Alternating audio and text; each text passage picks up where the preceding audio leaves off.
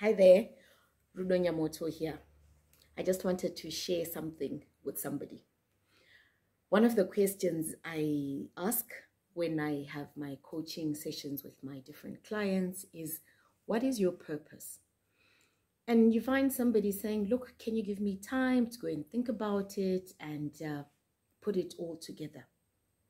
To help you unravel or unpack it quickly, purpose is really about the reason why something is done, the reason why something exists.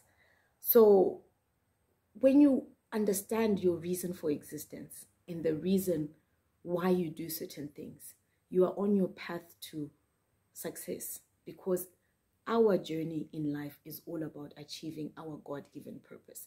Our purposes are different. Each and every person has been given a different purpose. You can't say, for me, I'm just living. I don't have a real important purpose. No one is a mistake. God created each and every one of us for a reason.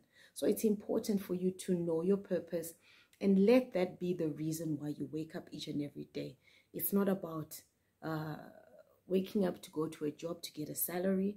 It's deeper and way beyond that. Sometimes money is not enough to fulfill that inner emptiness, to fulfill that inner deeper longing.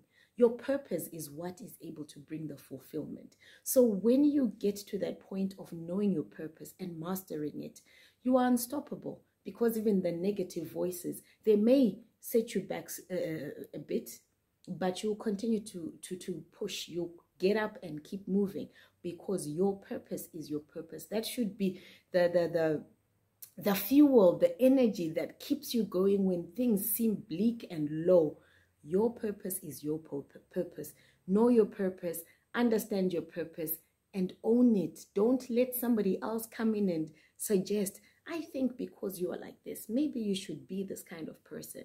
And you find yourself, 2, 3, 4 years, you are living somebody else's dream because they seemed to make more sense than what you were feeling deep within. Believe in yourself such that when everybody else speaks against what you feel is right for you, you still stand confidently and owning that this is my purpose, this is my journey, and I am pursuing it. Take good care of yourself. Don't let anybody make you feel like you are not worth anything, because you are God's creation. And you know what?